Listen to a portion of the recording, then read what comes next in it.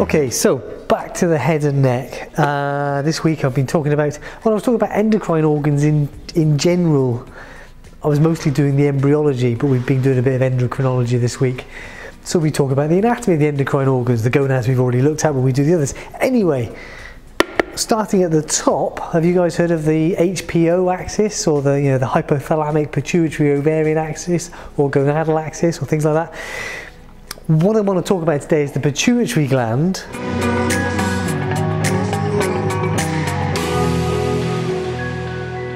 which is in the head, which is a key endocrine organ and a key organizer of other endocrine organs, but I'm obviously not going to talk about the endocrinology because I'm an anatomist. So what we'll look at is, where is the pituitary gland, what bones does it live in, what other structures are nearby, how is it linked to the hypothalamus, with which it shares an interesting relationship, what's the blood supply, what's the venous drainage, and that sort of thing. Alright? So as with any head and neck anatomy, the biggest issue I find is, particularly stuff inside the head, is trying to get a three-dimensional understanding of where a structure is, particularly if it's a squidgy bit of brain, and whereabouts it is within the three-dimensional space of the cranial cavity, what other things are nearby. Pituitary gland isn't too bad. Look, that's the pituitary gland there. It's classically described as about the size of a pea. Fair enough. And it's sat within a little curve of bone, so it's sat surrounded by bone here. But this is obviously a mid-sagittal section through the head and neck, right down the midline. So the pituitary gland is in the midline. There's only one of them. Many organs have a left and right versions, don't they? But the pituitary gland, there's just a central one. Do you see the level we're at here? So here's the nose, here are the eyes, look. So we're about here. Here's the nasal cavity. Now the bone that the pituitary gland lies within is the sphenoid bone. So if we look inside the skull, we see quite a prominent thing. The sphenoid bone is here, this here, and if you can actually see, when you look at a skull, if you can see the suture of the sphenoid bone, it kind of makes this nice butterfly straight shape, right? Two big triangles. So right in the middle here, there's this obvious depression, and in there, that is where the pituitary gland lives in life. The depression is called the sella turcica, literally Turkish saddle. It's a type of horse riding saddle that, kind of goes up quite high at the front, which is what this bit of bone does, curves around the pituitary gland. Do you remember that the internal carotid artery is right next to the sella turcica on either side, right? You've got these little holes there. So the pituitary gland lies within the sella turcica. It's mostly surrounded by bone. It has the cavernous sinuses, the dural venous sinuses, either side of it and linking to each other in that area, and then we have the internal carotid arteries either side. So it's in this central location with an awesome blood supply, two major arteries and a major venous thingy. Now, the pituitary gland lying within that bony cavity is covered over by dura mater. So when we take off the bone, we find the dura mater, the thick connective tissue covering the brain. There are three layers of meninges: dura mater, arachnoid mater, and pia mater, right?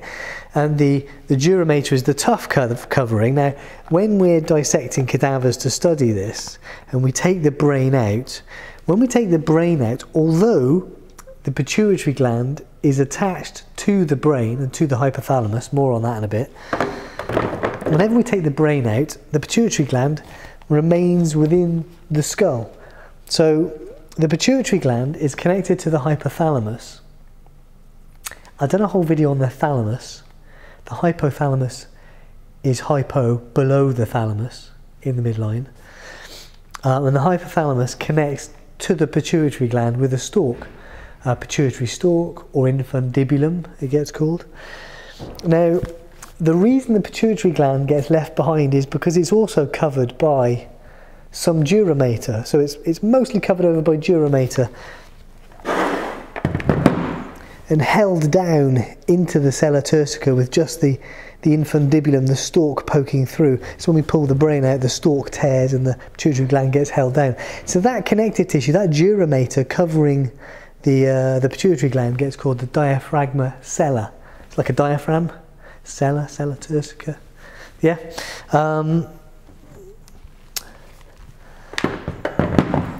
I've got so many models to try and show this with.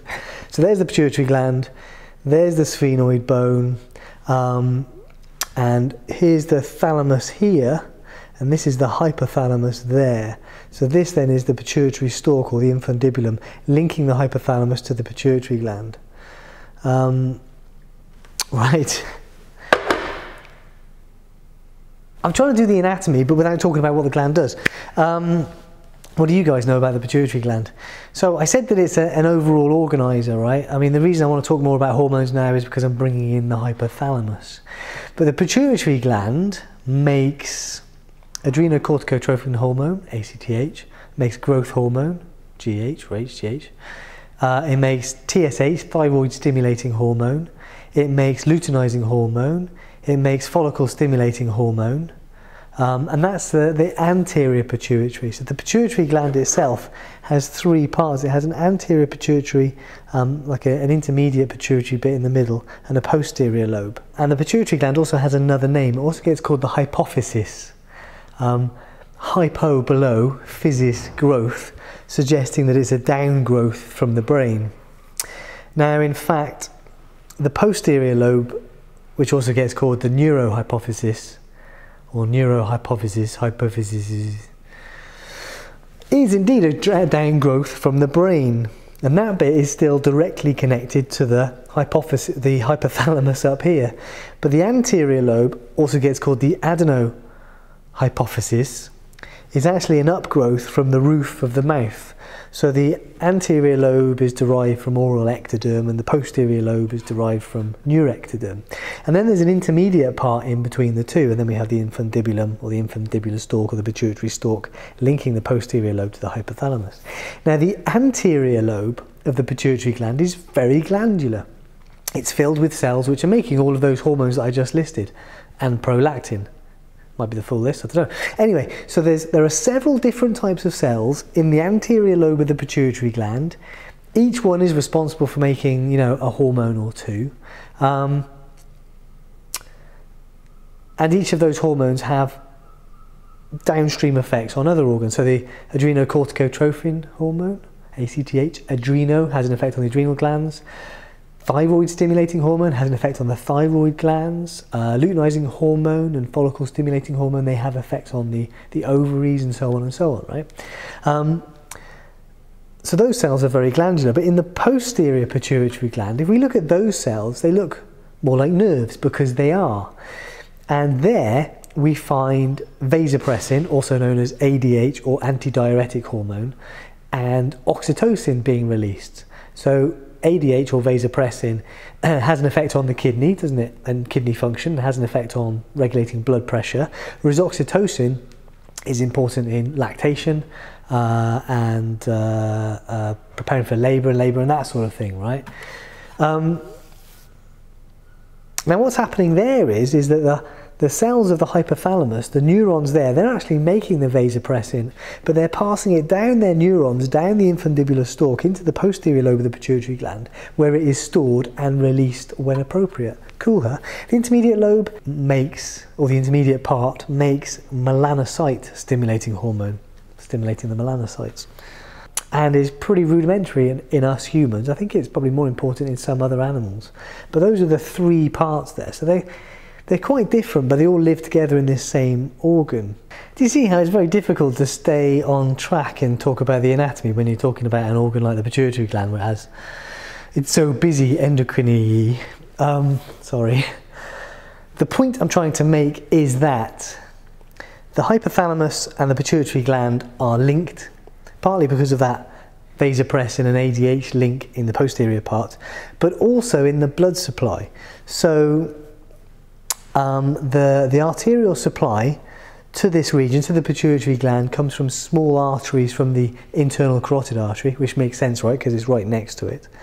But there is a hypophyseal portal system, and what that means is you have a capillary bed around the hypothalamus, and you have a capillary bed around the pituitary gland, and those two capillary beds are linked by blood vessels. So that's a portal system linking the two capillaries, which means that in those physiological feedback loops that no doubt you've seen and read about, hopefully, with the pituitary gland, the hypothalamus and other organs, the hormones produced by the pituitary gland get passed into the capillary bed, and then they can pass directly, because you've got to go a little way then, up to the hypothalamus and have an effect on the cells of the hypothalamus. So there's this little cool portal system there which you should be aware of, linking the two. Of course, most of the blood vessels around the brain have tight junctions linking the endothelial cells together, giving that blood-brain barrier, right? Whereas around here, those capillaries are actually leaky, they're fenestrated, so the hormones can leak out and affect these structures. Now the venous drainage is from the pituitary gland into the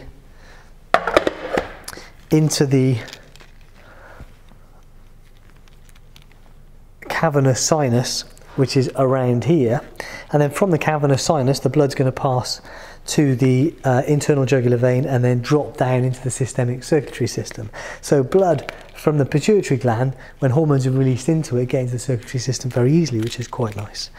Now, what I was looking for was, see, I've got my brain models here. All these brain models, they've lost their pituitary glands as well, because they did have pituitary glands hanging from pituitary stalks, but they've all broken off. And no doubt we've probably got a couple of plastic pituitary glands rattling around the lab somewhere because they got dropped, broken off, not noticed and not picked up. But we can see on this model, we can see how the pituitary gland is very much here. We can see the infundibular stalk sticking up. You can see the two internal carotid arteries. And as this model shows the dura mater and the dural venous sinuses, you can get an idea of where the cavernous sinus is. So we've talked about the pituitary gland, where it is, the bone, or another bony bit, right? This is the sphenoid bone here, and there's the pituitary gland. This space here is the sphenoidal sinus. Right, now we've talked about the bone, where the pituitary gland is, bit of blood supply, function and that sort of thing. There are a couple of interesting clinical things. One, tumours of the pituitary gland occur, and adenomas.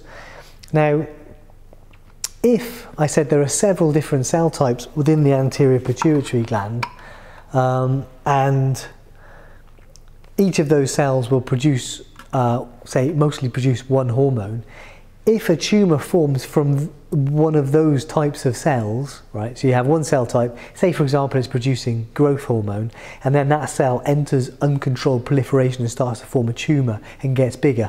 Not only will it form a tumour and get bigger and compress some surrounding structures, but also that ball of cells will then be probably producing more growth hormone than the pituitary gland should.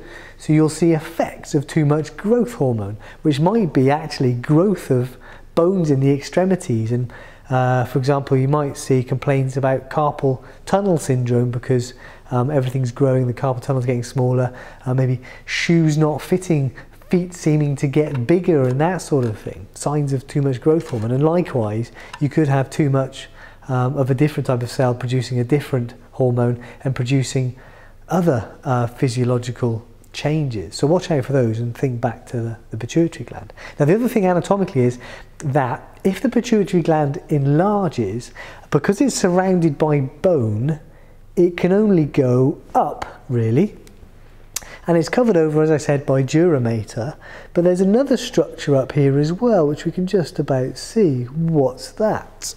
Well, if we look here, we can see the two internal carotid arteries. We also see these two nerves going anteriorly. So these are the two optic nerves. Cranial nerve 2 going to the retina on either side. Now what we don't see here is that these two optic nerves cross over superior to the pituitary gland. That's the optic chiasm. And that is what we're seeing here. We're seeing the optic chiasm in section, so it's an X, it's crossing in and out of the plane of section here. So that means that as a pituitary gland, if it starts to enlarge, it's going to it's going to push on the optic chiasm. It's going to push on the optic nerves, which is then going to give some changes to vision. We haven't done eyes yet, have we? Oh, that's a big one. So maybe I'll talk about what those changes might be.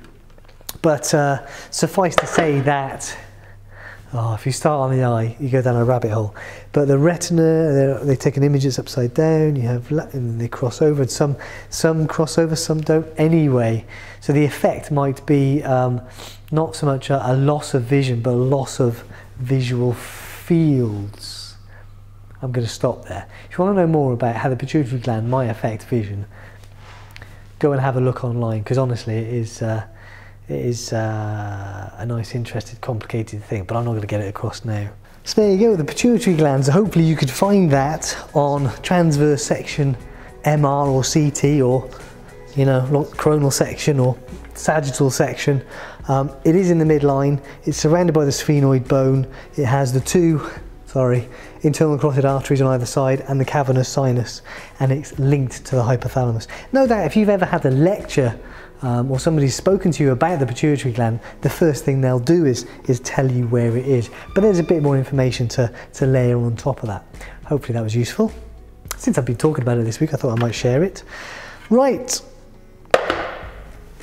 See you boys and girls next week. Same time, same place, same anatomy lab. Right.